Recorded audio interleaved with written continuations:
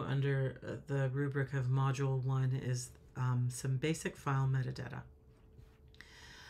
So this book is called Peter Pan, written by J.M. Barrie, and it's open source. It doesn't have a copyright statement. Most books will have a copyright statement.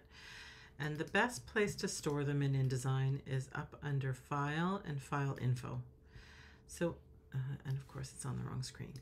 This is a good place to store some really basic metadata, and I'll show you later how this gets preserved in the ebook. So there's a lot of options here, most of which I pay no attention to because it's not going to have any impact on the ebook, but some basic fields will. So a document title, an author, you can tell if it's copyrighted or not. In this case, it's public domain, and I'm putting a copyright notice with my name on it.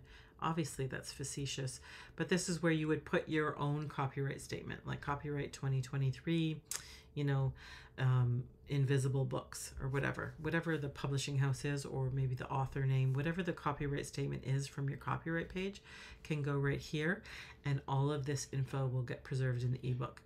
It's also a good best practice to store this information here for archival reasons, because that will stay with this file, and when you re-export the ebook, that basic metadata will get preserved.